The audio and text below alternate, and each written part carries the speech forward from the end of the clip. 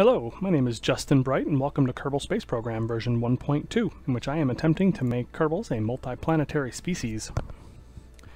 So, it's been a little while since my last playing, and you'll notice that my funds are a lot higher than they were. I've thrown a couple things at the moon since I last played, just because it was kind of the exact same set of contracts that I did previously. So if we jump into the mission control, we can take a look at what the latest plan is. And first of all, we are building an orbital station around Kerbal.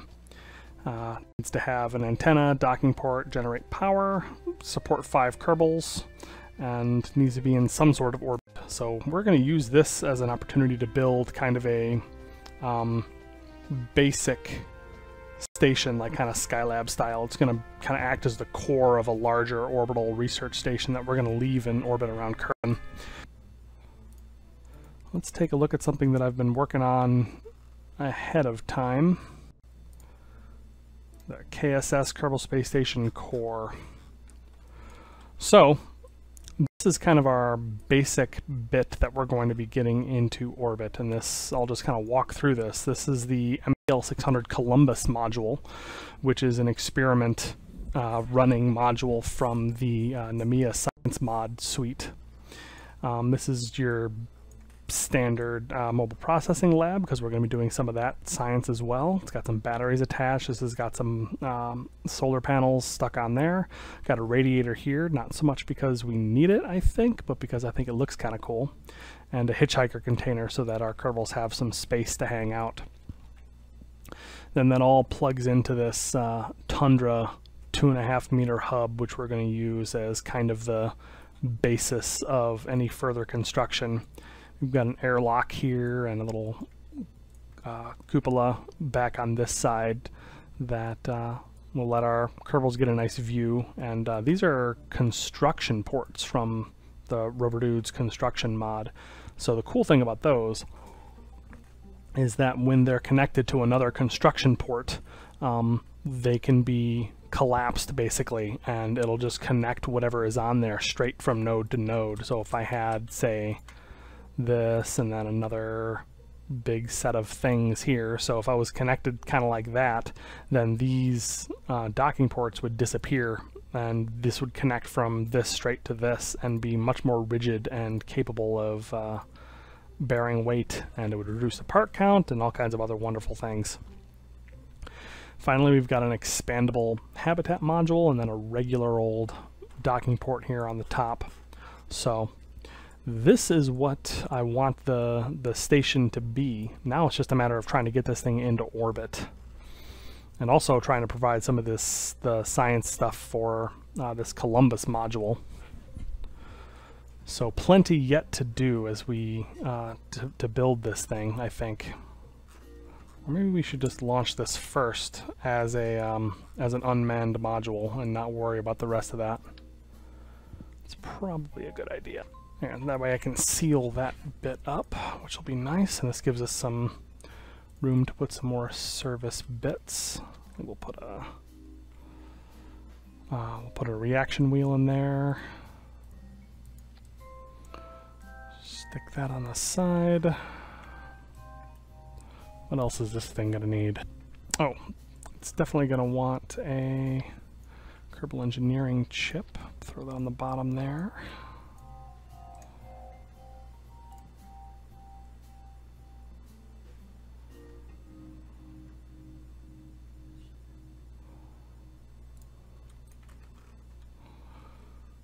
There we are. Now let's get this clamshell. We'll give it 3 sides is probably fine. Give it a little more force so it gets rid of those silly things. There, this is not particularly aerodynamic. Put a big nose cone on top, that'll get uncoupled.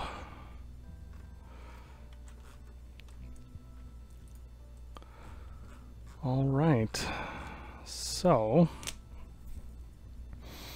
that's an intelligent upper stage that's going to allow this thing to get and maneuver into orbit, but then it's going to be kind of left dumb and unmanned until I send up the first crew.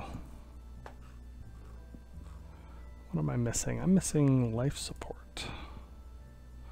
I don't think anything here has any room for life support. No.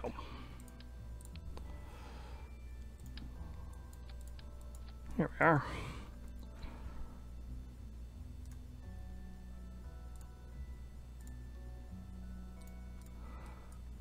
It's nice.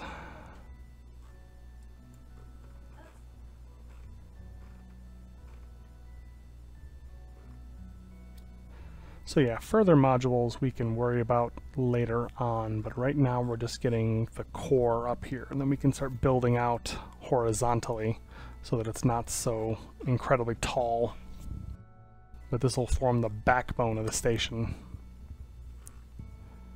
What else? Oh yes, we're gonna need, well, that'll come up on a later thing. I was just thinking that there's experiments that need to go up, but that can go a little bit later on. Let's see, I think I can put some equipment for the MPL 600 in here.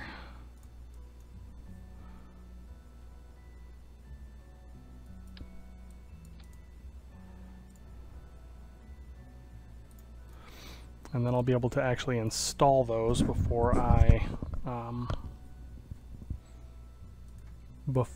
uncouple.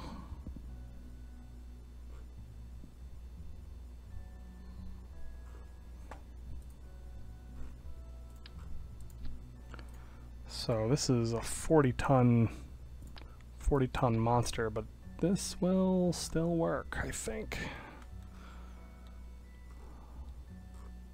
A little bit of torque from somewhere, not sure where. So I'm going to auto strut this up to the root, all the way up top. And then I'm going to have, I think, this auto strut down to the heaviest part. Hopefully that'll keep this thing a little more stable. And we got this little stack tri-coupler, which is nice. Put 3 kiwis on the bottom here, then duplicate that twice more, and we'll increase the fuel flow priority on these and allow cross-feed, which will make this kind of an asparagus stage sort of dealy. But yeah, so that's going to give us, I think that's going to be plenty to get us where we need to be. And we don't actually need the fuel ducts, even though it thinks we do. Gonna auto strut heaviest, auto strut, auto strut.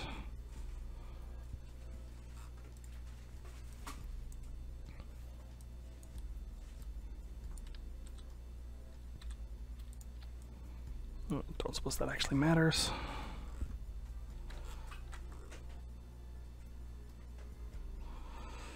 Alright, I think this will work. Uh-oh. I'm breaking some sort of rule.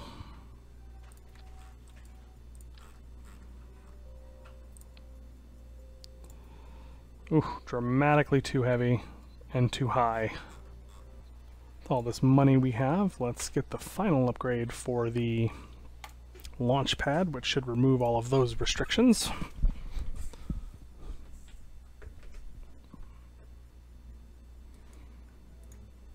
And there we go. Board is green. Let's check our staging.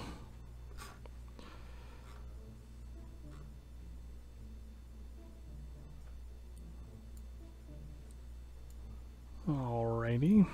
Let's make sure no Kerbals are on board. We want to just send a unmanned mission at this time. Do I have communication? There it is, communications. Alright. Let's give this a shot and see how this goes. Alright.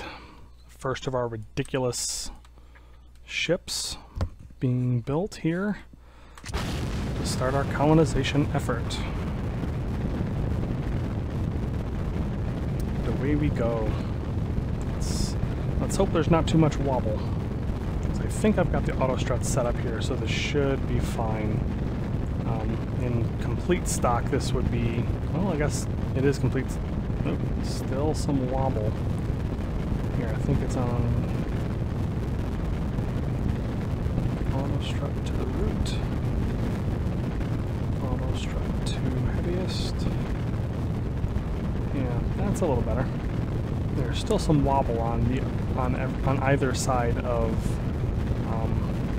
like docking ports and couplers and things like that. But in general, this is actually pretty dang good. Whoa. Careful now. Alright, so now we're headed up in a pretty high arc. What I'm doing here is I'm not actually worried too much about efficiency, because I have a lot more fuel than I need and a very efficient upper stage that has very low thrust-to-weight ratio. So what that means, in a nutshell, is that I'm going to push myself up on a really high arc, get myself lots of lag time up in the at the apoapsis of that arc, that suborbital trajectory, and then I'm going to use the the upper stage to push us slowly into a nice orbit. Unfortunately, the thing that I forgot is that I've got this set up in kind of a pseudo asparagus staging thing, and whoop, let's kick this off. And yeah, so if I had fuel lines like you would normally have on an asparagus staged booster, you would actually have those the outer boosters would become fuel deprived when those tanks were empty. But the way that the fuel flow priority works is it's a priority system, not a directional channeling system, I suppose. So the priority is to take the fuel from those outer tanks and then pump them inwards, but that doesn't mean that just because it's a lower priority doesn't mean it's no priority, if that makes sense.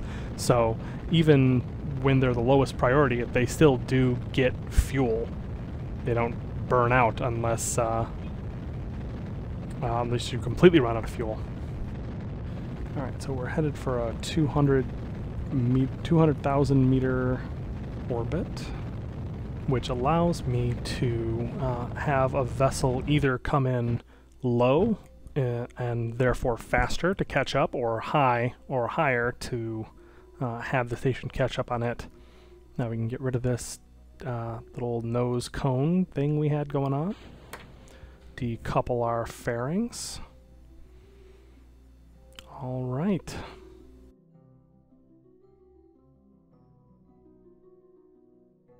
Let's make sure I don't lose communications. Where is that? There it is.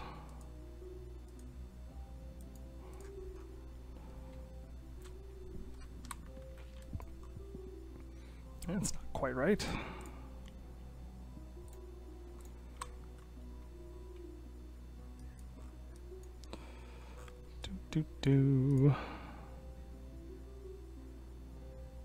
Rename vessel, KSS core. But it's a station, not a base.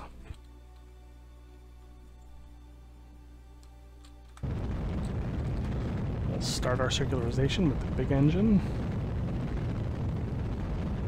which will run out just before we finish, so I can kick that off. Start the poodle stage for final insertion into this orbit. And then we can actually leave this attached for our first crew, so they can actually grab these experiments and stuff them in the Columbus module, because it doesn't look like I can do anything with them here. But what I do want to do is I do want to finish this circularization burn and then leave this pusher stage in orbit to for the Kerbals that I'm going to send up to do their assembly of the modules and so forth. Because I don't think that's something that I can do with just the probes that are attached here. So, got this just about into orbit, and there we are. Get this the solar panels rotated to the sunlight. Beautiful. Alright, so let's poke around a bit at this, and we will start looking into building our first crew module. Alright, so we need a couple of Kerbals to really start getting our start staffing our space stations, start leaving up in orbit, start leaving off on bases, and so forth. We're actually going to need a whole bunch of scientists, engineers, and pilots to staff all of these things. And unfortunately, I think that's going to be one of the more expensive parts of running this whole colonization operation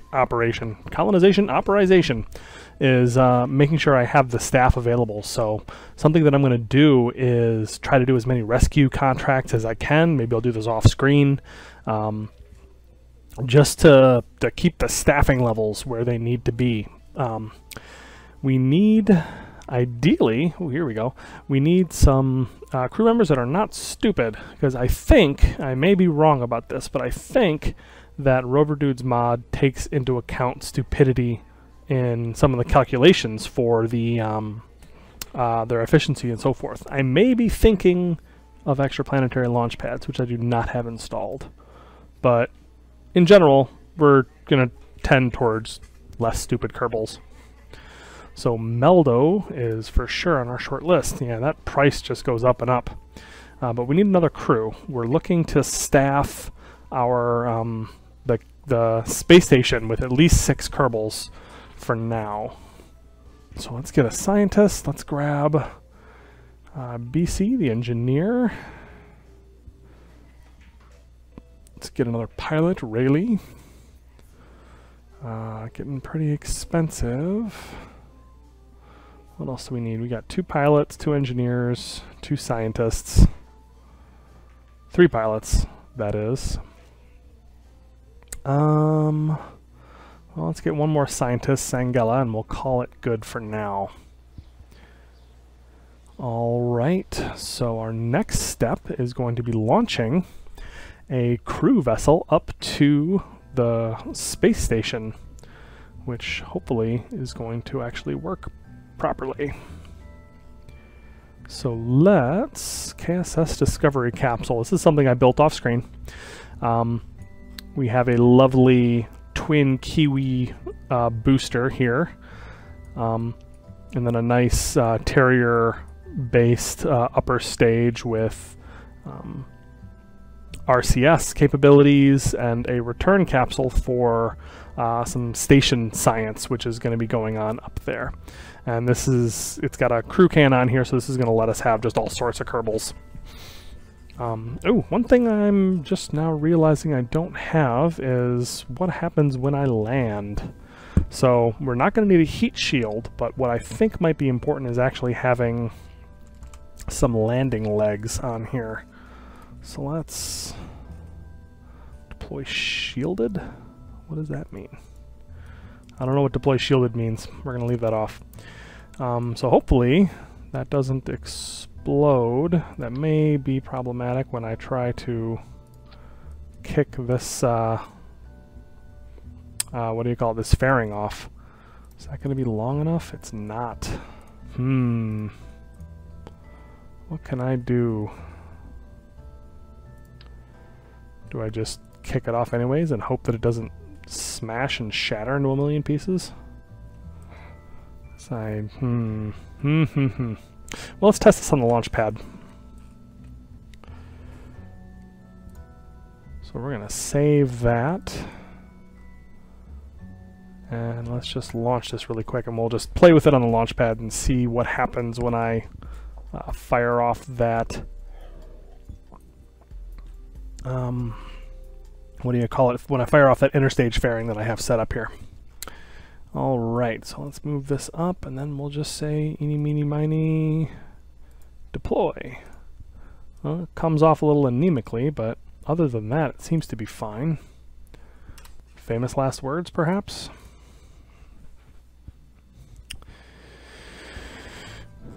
Alright, so, anyways, we've got a nice little fairing on here. We've got landing legs, RCS. This is going to house a couple of experiments. The CCF and Adam experiments, which, let me actually take a look at these. So the CCF is a capillary channel flow experiment, which is something that goes with the MPL 600, which is up on the station, and it should have the equipment up there as well. And similar, we have the Atom, Advanced Diagnostic Ultrasound and Microgravity, which requires 4 test subjects, which is one of the reasons why we're having as many people up there as we will. But that requires the ultrasound unit, which we've also sent up on the probe. So this is going to require a little bit of orbital construction when we get up there. I'm not exactly sure what that's going to look like, but we have plenty of tools. Or at least we will as soon as I add tools to the pod. Just in case. I don't think it's going to need any of this, but you never know. We'll just throw that one in there. Great.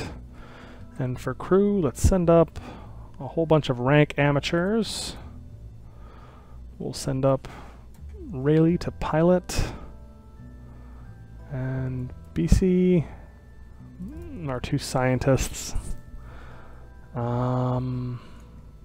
Yeah, and that'll be our first crew on our station. So here we go. Let's give it a shot. Beautiful. 3, 2, 1, launch.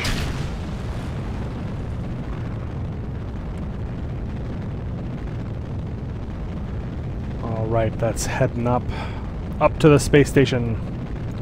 So let's, while I get up to about 100 meters per second to get stabilized in a straightward direction. It's Dita's craft. Oh, that's right, I'm supposed to rescue a Kerbal. I picked up a rescue mission while I was about my other business. Where is it a base? It's up there, right?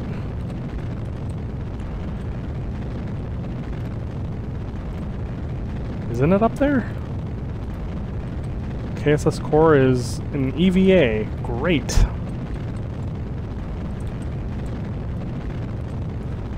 Yeah, a word about Kerbal Engineer is this has not actually been updated for version 1.2 in any kind of official capacity. This is something that I kind of scraped off of the dev build and I'm just using at my own risk.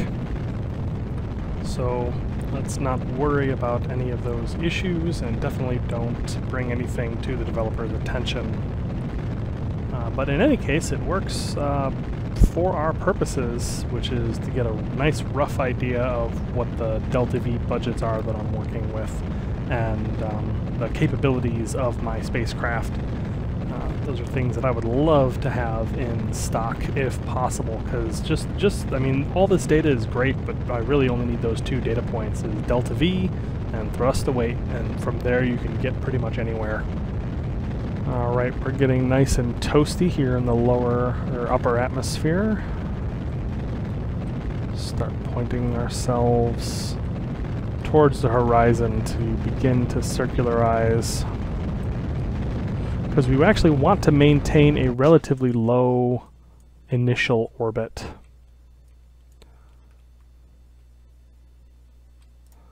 Point this prograde.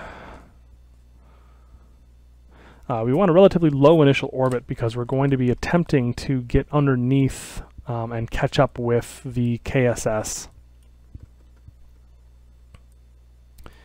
So step 1.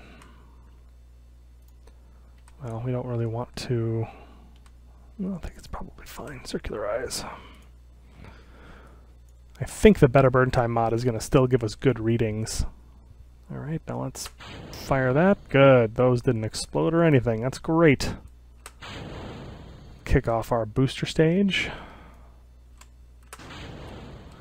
Alright. Now our... Oops. Oh, that's right. Here we go. I still had it on prograde. That always freaks me out just a tiny bit when I try to start turning my spacecraft and then it fights me and then I realize that, oh, it's because I have it on, I have it targeting a particular direction. Alright, other thing I can do is I can chuck this little nose cone off behind me. It has done its job. Now we have our very lumpy service module. Oh, I'm supposed to be burning. Goodness gracious. But with that, I'm out of time, so we'll have to rendezvous in the next episode. I'll see you then.